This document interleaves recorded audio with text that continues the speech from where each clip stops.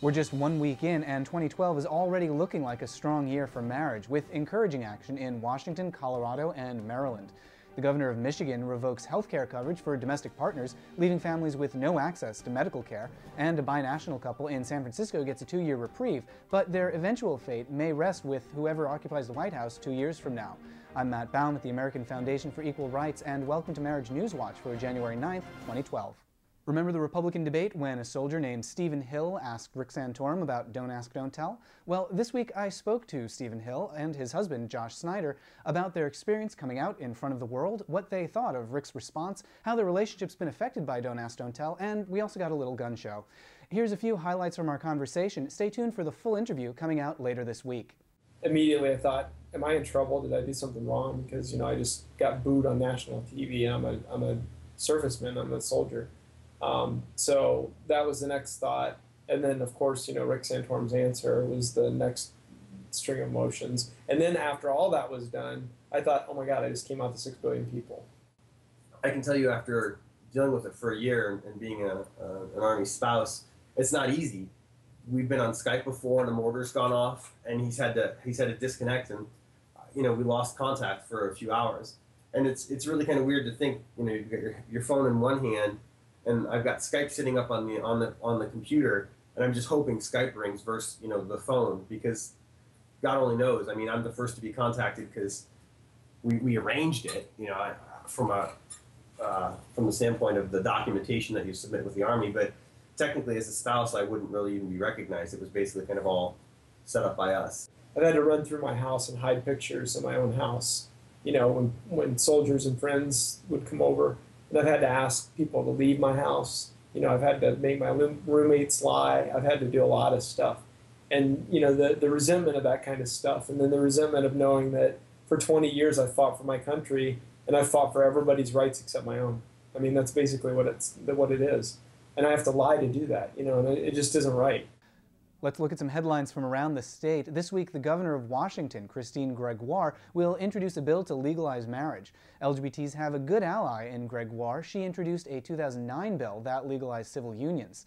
Getting from civil unions to marriage is going to be an uphill climb, since the bill will have to pass through a legislature that's proven skeptical towards marriage in the past. But with a recent survey showing that Washingtonians support marriage 54 to 35%, momentum is clearly on our side. The Washington legislative session starts this week and ends on March 8th.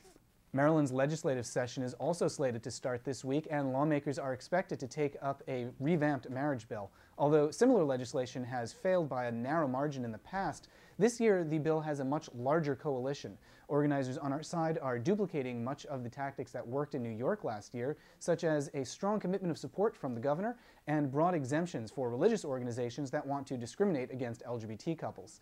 The Maryland Assembly is scheduled to start this week and adjourn in April. And Colorado's legislature starts its session this week with a group of Republicans playing catch-up with Democrats to support a civil unions bill. Colorado's constitution prohibits marriage, but a survey from September shows that 76% of Coloradans favor some form of relationship recognition. Domestic partnerships suffered a setback in Michigan this week, with anti-gay Governor Rick Snyder signing a bill that would force most government employers to deny health care benefits to domestic partners. The law is particularly cruel to LGBT partners because domestic partners are singled out for denial of benefits while other family members can continue to receive them. The American Civil Liberties Union has filed a lawsuit on behalf of teachers and local employees. Among the named plaintiffs are domestic partners who desperately need their health coverage to continue. Those include Barbara Ramber, who could suffer blindness if she doesn't get medical care for her glaucoma, and Gerardo Escheri, whose high blood pressure and cholesterol pose an immediate health risk. There was a reprieve this week for Bradford Wells and Anthony John Mack, a San Francisco couple that was threatened with deportation. Despite being the primary caregiver for his ailing husband, the Immigration Service had threatened Mack with exile to his native Australia. This week, Senator Nancy Pelosi called the couple to inform them that deportation proceedings were being deferred for another 2 years. That's good news for now, but it wouldn't help the thousands of binational LGBT couples currently facing deportation. Of the current Republican frontrunners for president, all would be likely to undo the advances for LGBTs that have been made under the Obama administration. Those are the headlines. I'm Matt Baum at the American Foundation for Equal Rights. Visit AFER.org for more on the federal fight to win full marriage equality. And stay tuned for a big announcement this week about the national rollout of 8, Dustin Lance Black's new play about the Prop 8 trial. You can also visit marriagenewswatch.com to get breaking news and alerts, and remember to hit like to spread the word about marriage equality to your family and friends. We'll see you next week.